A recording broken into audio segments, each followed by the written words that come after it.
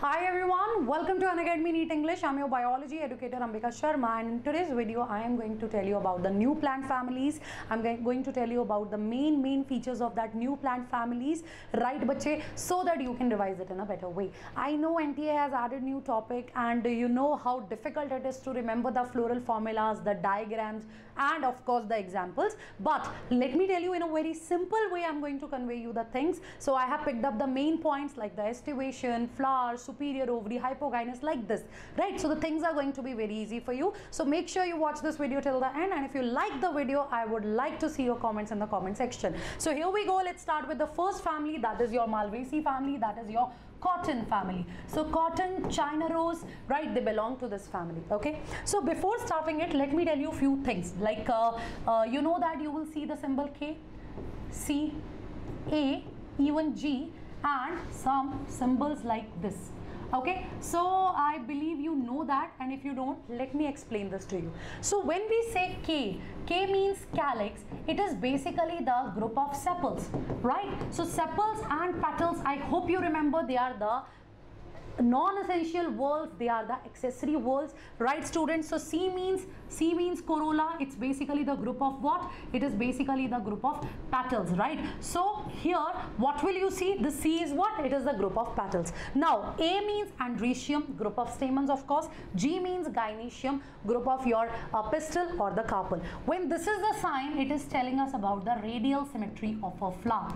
Okay, it is telling us about what? It is telling us about the radial symmetry of a flower. Radial symmetry of a flower. So radial symmetry, let me explain it here. So when it is the radial symmetry, right, so for radial symmetry we also use the word that the flower is what? Flower is actinomorphic, right? So if this is the sign, it tells us, or if this is the sign, it tells us that the flower is having what kind of symmetry? It is having bilateral symmetry. So the flower is zygomorphic. So that is what we have to discuss. So I don't know whether you remember the diagrams or not, examples or not. So it is mummy, daddy, chili, America. So mustard, dhatura, chili, they are actinomorphic flower. So let's relate it and let's understand it, right? Sometimes you will see the symbol P. P means perianth. So this perianth is basically a group of tepals. So now ma'am, what are tepals?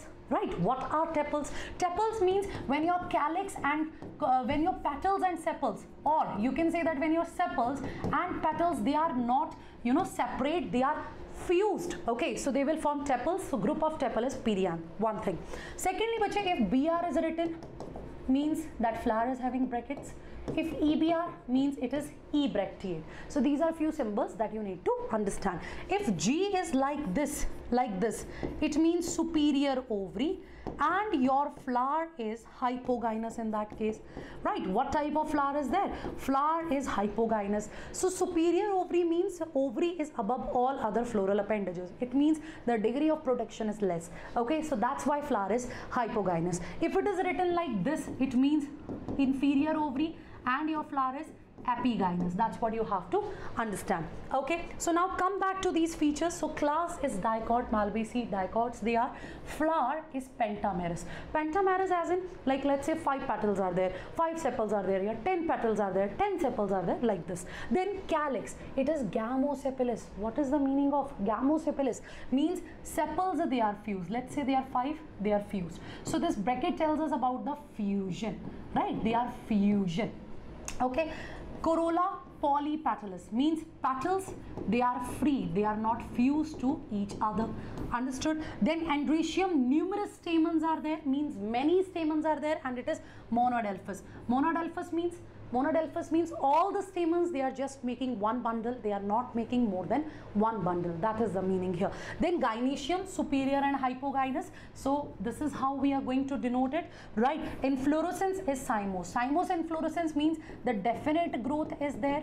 If you remember the new flowers, okay, right, what is going to happen there? The newly formed flowers, they are at base, and the elder one will be near to the this point. Okay, so brackets are present, placentation is exile, like in the case of lemon also you see in the case of tomato. You remember exile placentation, right? Ovary can be multilocular there. Fruit is capsule, and when you talk about the estivation here, calyx means your petals, they have velvet estivation. Just for your quick revision, velvet where ends are not touching each other. Twisted, so you can say that one petal is like this, another is covering it like this. This is the twisted one, right? One end is covered by the another one. So now look at this example: hibiscus esculentus, hibiscus rosa, sinensis, that is your China rose, okra and cotton is there. Look at this floral formula. I hope now it is clear.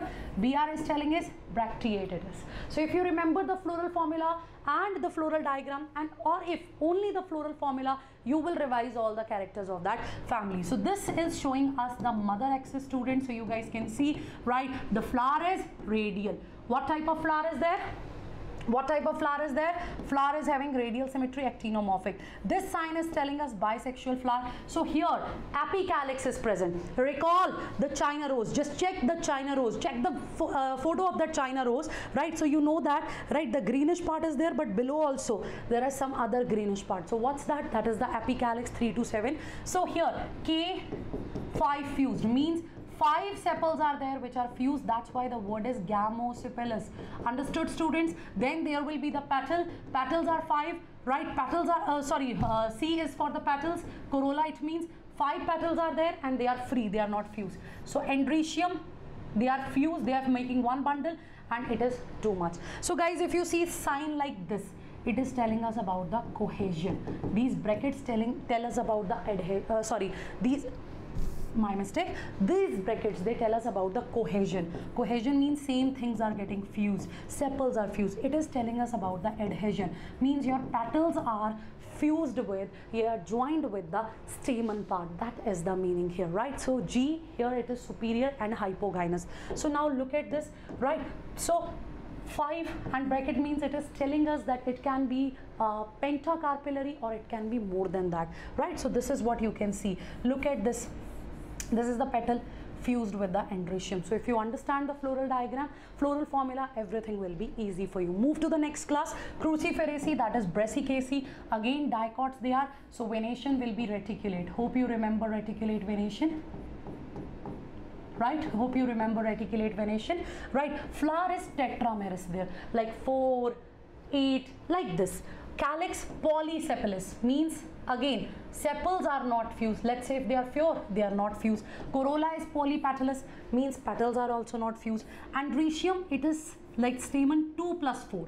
Right, 2 plus 4 it is. This is how they are present. So basically 6 they are polyandrous and tetradynamous. Actually bache, they are in kind of 2 groups. Like you can say that the shorter one outside to longer one inside. So tetradynamous is the arrangement. Your MCQ can come from this part. Polyandrous also means they are not fused, right, students? So gynoecium, superior and hypogynous, again same sign, but yeah, remember this can be asked as a question. Inflorescence is racemose, means indefinite growth will be there, and here the young flowers, they are near to the near to that growing point, right? And your older flowers, they are at the base. Then brackets, it is without brackets. Placentation is parietal, fruit is siliqua, estivation calyx is imbricate. See, one petal, it is overlapping 2, and again this is kind of twisted, you can see. So one petal is overlapping 2, this one also, and this is how they are present. This is velvet, right? They are not touching each other's corner. Now focus here. Mustard is the example, cabbage, radish and turnip. Okay, so from these examples, right, you should know what type of fruit is radish, what type of fruit is turnip. This is what you need to recall. Okay, so EBR means it is without brackets. Again, radial symmetry, bisexuous, sepals are 2 plus 2. They are also in 2 groups, right? See, 2 outermost, 2 innermost, like this. So they are not fused. That's why the word is, yes everyone, polysepalous. Understood? So calyx, you can see this, 2 outside, 4 like this, longer one are here. And when you look at sorry, my bad, this is the androecium. So 2 outside, the 4 are like this.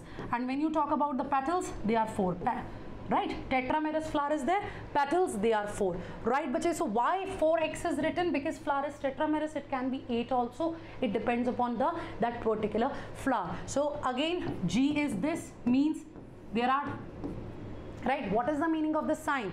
What is the meaning of this sign? It is showing fusion. It is showing fusion. So it means that carpels, they are fused. Carpels, they are fused. You know, na, syncarpous ovary is there.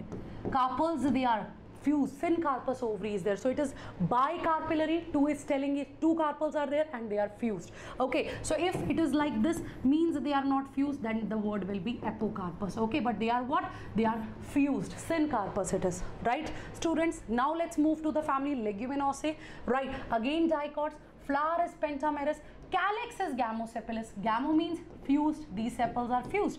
Corolla is papilionaceous. What type of corolla is papilionaceous? Such type of corolla. Such type of corolla is papilionaceous, where there is a standard right petal, okay, which is covering these 2, and then this is the arrangement 1 plus 2 plus 2. That is how petals are arranged. This is your papilionaceous corolla, right? Standard petal. This is the keel and carina. These are the wings or alae. So that's what you have to remember. See how are they fused. So again, velvet and imbricate estivation, I told you about it, right bache? I told you about it in calyx. Velvet and imbricate estivation, you know about it, but corolla will be papilionaceous. This is a kind of unique feature. Kindly mark it. You guys can expect MCQ from this part. Then stamen, it is in 2 bundles.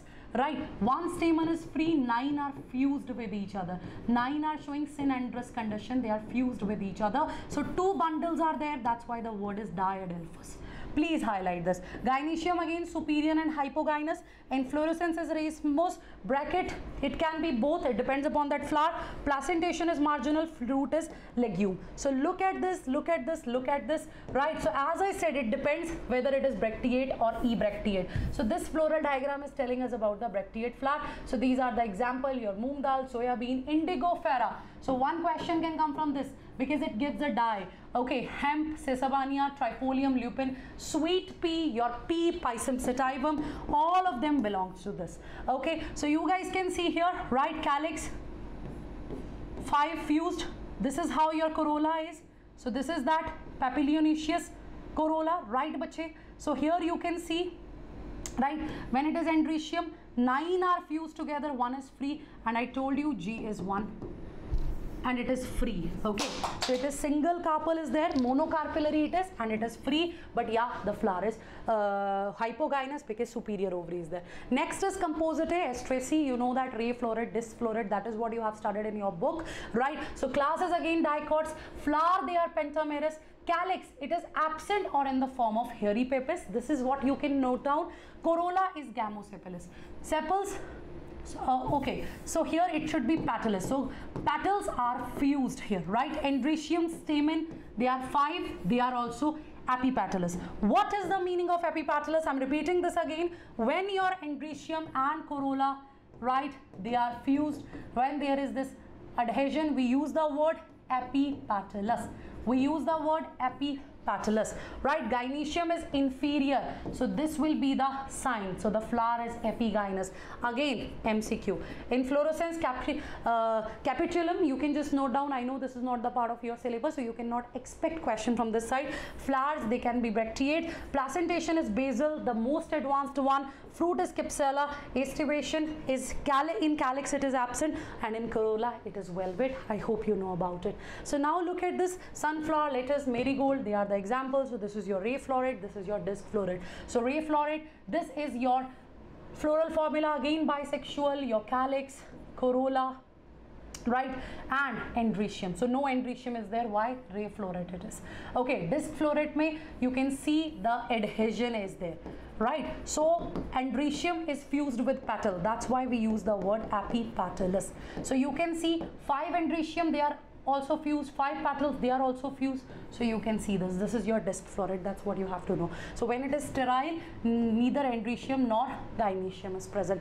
In ray floret, here you can see gynoecium is present. Understood? Let's move to the next family, Poaceae. Of course, it belongs to the class monocots.